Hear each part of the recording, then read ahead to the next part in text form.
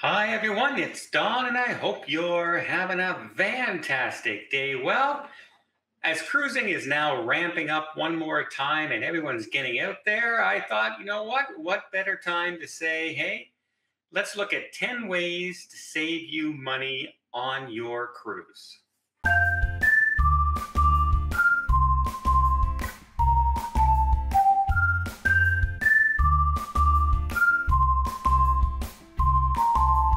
Number one, excursions. Now, I'm one of those people who will book most of my excursions right through the cruise line. It's just convenient, and you have that extra security of if something goes wrong, like there's a flat tire on a bus or anything at all, and you're late getting back to the cruise, they guarantee the cruise ship will wait for you if you're on one of their excursions. So that's a really good bonus to pay an extra 10 or $15.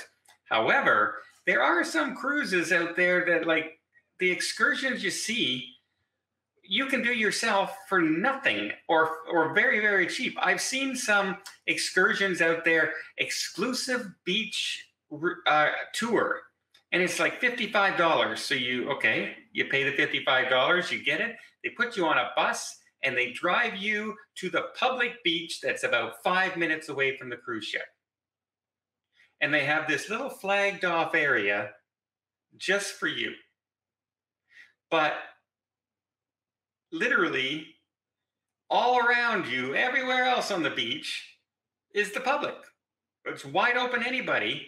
And if you would have took a taxi or a little shuttle, it probably would have cost you $5.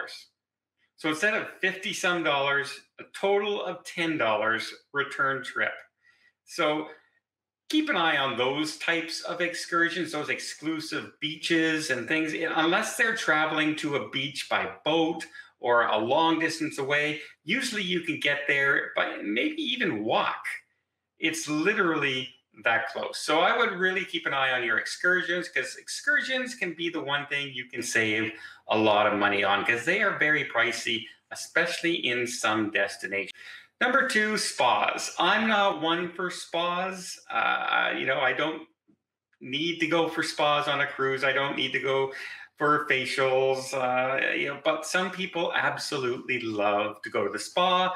One of the things I do think is really worthwhile in a spa is like the thermal suites. If you can get a thermal suite pass for a week or include it in your cabin, if you book a spa cabin on some cruise lines, yeah, that is really worthwhile. It's a good place to get away from noise and relaxation.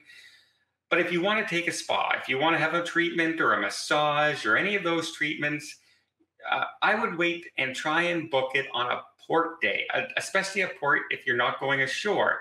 Because quite often, because they know almost everybody is off the ship, they will have sales, sometimes up to 60% off the cost of certain treatments. So that would be really good to save some money. If you can save 60% on those types of things, something you love to do, that's a big saving. But keep in mind, spa employees are also kind of there a little bit to push product on you. For instance, if you get your teeth whitened on a cruise ship, they will also then try and sell you the home teeth whitening to keep it up in the future, and your skin toning. Well, here, this will keep you in the future after you leave here. You don't want this treatment to be wasted. You have to buy this treatment when you get home so you can use it there. And a lot of the reasons this is happening on cruise ship is not necessarily from the cruise lines. A lot of the employees and spas on cruise ships are run by different companies. They're a company that is kind of like a contract worker on cruise ships. And so it's their job to push their products for that company to make more money. So there can be a little bit of a hard sale towards you if you go to the spa. But you don't have to buy it. It's not mandatory. If you enjoy the spa, just say thank you, but no thank you. Number three, when you're walking around and you get those photographers, hey, let me take your photo of you. Click, there you are. You took a photo of you getting on the ship. Took a photo of you on formal night, all dressed up, and you pose in front of the backdrop. It's great. It's beautiful. It's wonderful. And it's also expensive.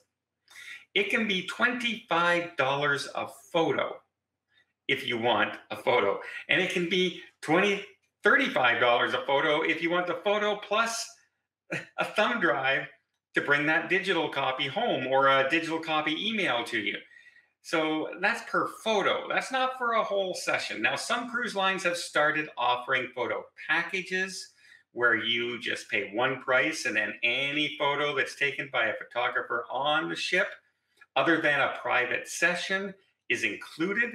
So if you're one who does like those photos, look for one of those deals before you even get on the cruise. You can find it in your cruise planners. However, if you're just going to take a random photo, and just remember, they can be expensive on a cruise ship. Room service. Room service is kind of important to me because I work in my room when I'm going. And so I'll sometimes see the final show of the night and then I'll head back to my room and I'll start editing and working. I like room service. So I always try and find a room service if I can that doesn't charge me. For instance, on my last Princess cruise, there was no charge for most of the items on the room service. I was charged if I wanted to order a pizza from a different, it's not right in the main kitchen. It's coming from a different kitchen. Or if I wanted to upgrade to a lobster or something like that, I could get some services like that, extra cost. However, hamburgers, soups, sandwiches, kids, mac and cheese, desserts, French fries, all that stuff was free to deliver to my stateroom. Now, some cruise lines charge you a flat fee, up to $9.95 per order. And some of them now have started putting a limit on the amount of things you can order. So you can order 2 main menus plus a dessert and a drink. And anything over that counts as a second order, which means you're charged another service fee. So keep that in mind if you're ordering a room service. Not all cruise lines are free. So yeah, maybe it's worthwhile just walking up to the buffet, filling up a buffet tray, and then bringing it down to your room instead of paying that service charge every single time. Speaking of sales and everything, shops. There's always shops on a cruise line. Now, some of them are just for souvenirs. You can buy a T-shirt that says the destination going, or hobbies, or mugs and things like that. Those are all souvenirs. Those are fine. Those are good. But then there's the jewelry stores, the watch stores, and all this. They generally don't seem to be a better deal than you can get when you're back on land. They tend to be even more pricey in a way. And it's a lot harder to return something once you've bought it on a cruise ship and gone home. You buy a watch, you get your watch, you go home, it doesn't work, or it breaks right away. And now what do? Most people just soak up the loss and say, well, I learned my lesson. So I would keep a very close eye on watching. Make sure it's a really good deal. Don't be afraid to go online and search what it would cost you at home to buy this exact item or something comparable, because prices on ships don't tend to be less than they are on land. And if you do want to buy something on land, this happened on my Majestic Princess trip. A lady came up to me and she really liked this certain necklace that was in one of the jewelry shops. And this was on the second night of the cruise. And she says she's going to go down tomorrow morning and she's going to buy it when they open. And I said, don't buy it. I said, do not buy that. Wait till the final sea day of the cruise. She said, why? I said, because a lot of these shops will have sales on the final day and you can save a lot more money. I saw her on the final day, and guess what? She saved 55% than what she would have paid had she bought it on that second day of the cruise. So if you're going to buy something in the shops, maybe wait till that final day when they're trying to get rid of merchandise and they know it's the last day that you're on that ship. Well, that's 5 tips. Before I get into my last 5 tips that can save you money, let me just invite you to hit that subscribe button if you haven't done so already, to be informed when I put out a new video. That's all it does. It doesn't sign you up for anything, and you'll be informed of all the cruise news, anything upcoming on new ship departures, any change of protocols, and tips and tricks that could save you money. And I would really, really appreciate it. Another thing people don't realize, up in the buffet, they always have these stands where you can go over, you can get your water refilled, you can get juice, you can get coffees. and teas in almost every cruise buffet, and it costs you no extra money. But if you go to some of the coffee shops and coffee bars on board, even if you're just ordering a regular coffee, you can get charged. And if you are one of those people who like to have 5 or 6 coffees a day, well, maybe that trip up to the buffet can save you quite a bit of money per day on a cruise. So don't be afraid to use the buffet to get your juices and get your coffees instead of paying for it in a coffee bar. While we're on the subject of drinks, let's go with number 7, drink packages. If you are non-drinker and don't drink, getting a drink package makes no sense. Getting a drink package if you are a minimum drinker, like myself. I was just on a 2 weeks worth of cruising. Had I bought the drink package, it would have been well over $700 American, well over that. My entire bill, including buying snacks, a bear, a cruise ship ornament, and buying drinks on board, etc., was $300 for my entire 2 weeks. And that's including buying all the drinks that I did buy on the ship. So it would make no sense whatsoever to buy that drink package. Really price it out. If you're only going to have 2 or 3 drinks a day, which is what most people would have, then the drink packages do not pay for themselves, and you should pay for them as you go. This one should be an easy one. A lot of people say, I'm waiting for those sales. I'm going to wait till close to my cruise, and then I'm going to try and book it and get a sale. Here's another, if there's an itinerary and a cruise you really want to go on, book early. The farthest out you can, the better off you will be. And here's the easy reason why. You will never pay more than that price you just booked. So let's just round it off. You book a cruise for $1,000 and it's 2 years away. If that cruise goes up to $2,500, you're still paying $1,000. If that cruise goes down to $500, you can get it refared at the lower price. So now it's $500, you save $500. It doesn't pay to wait longer and longer and longer, because as cruise ships fill up, and this is post-pandemic and pre-pandemic, all right?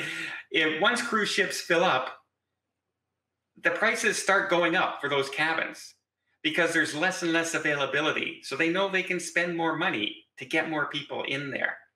So the best way to save money is to book early and then just watch those prices. And if they go down, get it refared. I've refared some cruises 4 and 5 times before they ever get to sail. And it drops down the price every single time.